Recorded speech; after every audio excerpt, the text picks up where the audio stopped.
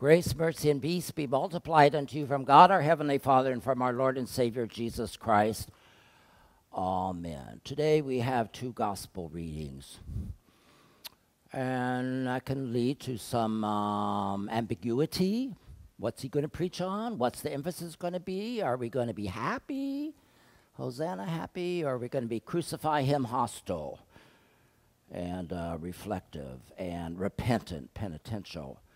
Because as you know, not in a literal sense, but in a theological sense, which is probably more important than literal, it was our voices, our sins, our hands that took the hammer or whatever they used to pound in the nails of the Lord Jesus.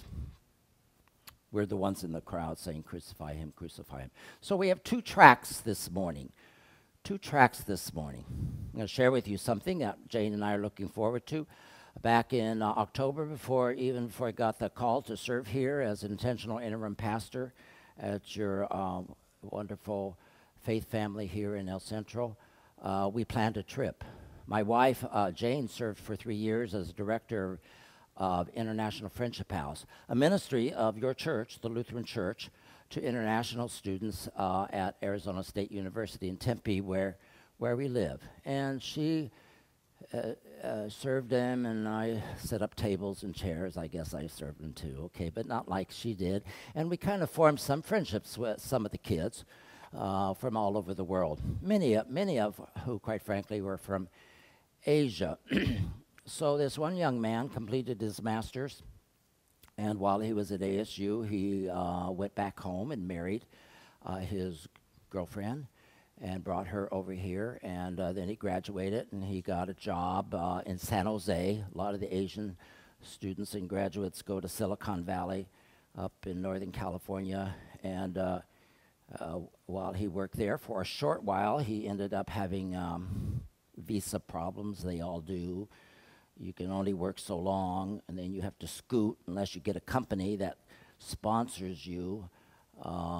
That happened to him. They had a baby, and anyway, we got kind of close to them. So in a couple of weeks, we're going to go to Japan and see them and stay with him, and never been to Asia before, and see Mount Fuji, eat sushi. What else is important? And here's my point. They have this fast train over there, a bullet train. Have you been there? Sid, you've been to there. Have you taken the bullet train? Is it fast? On second thought, no, it really sounds exciting. In fact, last night, when I should have been studying the sermon, I Googled bullet train in Japan. They have some YouTube there, and it is really fast. It is really fast, and it runs on a track. We're on 2 tracks this morning. 2 tracks, the processional track of Jesus entering in Jerusalem, which is a happy track, and maybe we should focus on that. I mean, we like good news. Christianity should have more joy. You want more joy in your heart. But then there's that second track, which quite frankly is the more important track, and that's the track that what happens to Jesus when he gets into Jerusalem. The processional track is a setup track. Anybody here golf? It's a cruel sport, isn't it? It's a cruel sport. You spend a lot of time golfing and setting up. So you get to the tee box, and then when it's your turn, you wait your turn, you set up. You put the tee in the ground, you take some practice swings, you do some stretches, you survey the target area. You never land there, at least I never do, okay? And then you take a whack at the ball, you execute the shot. The setting up is important, but it's not the most important. It's the execution of the shot. I like to give another example. I think this one works. It's actually biblical. It's like a bride and her wedding. We have a wedding coming up in our family, the first one.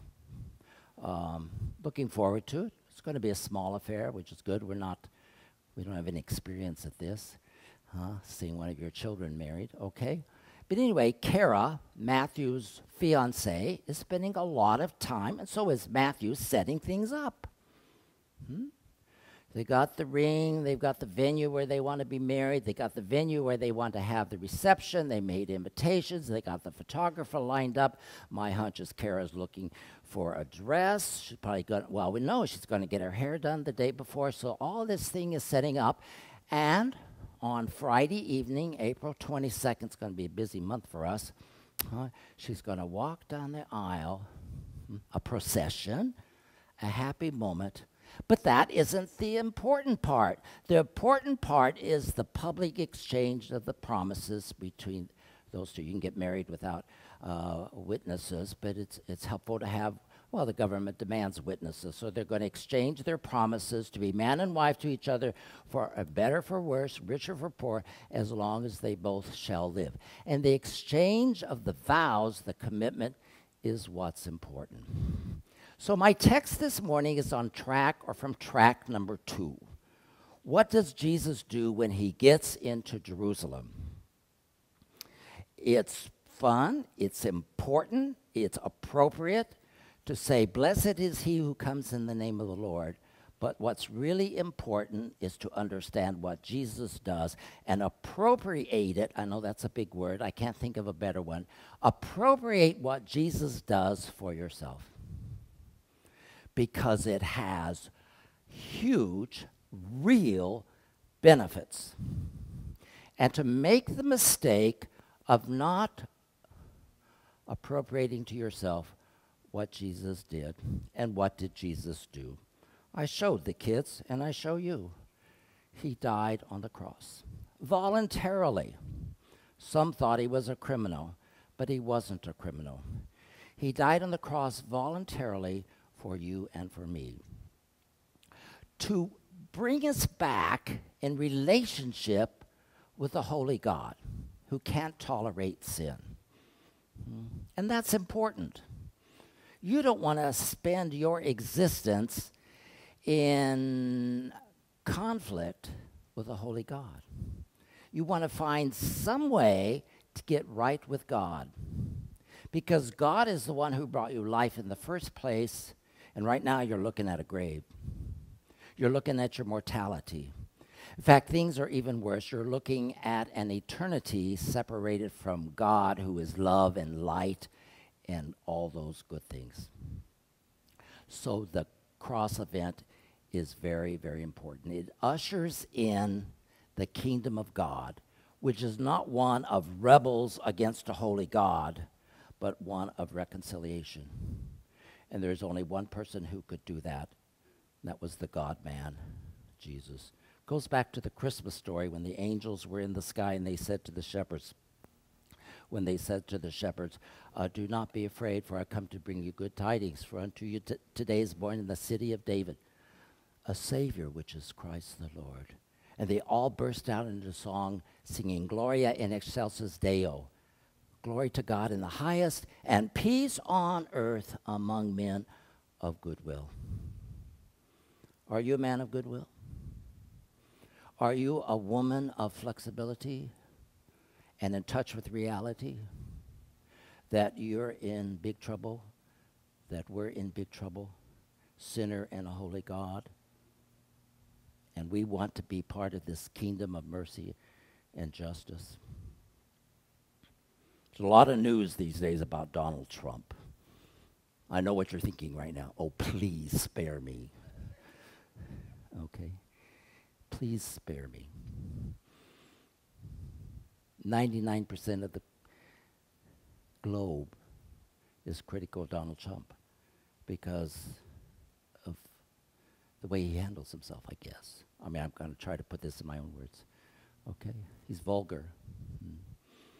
He's mean. He's inconsistent.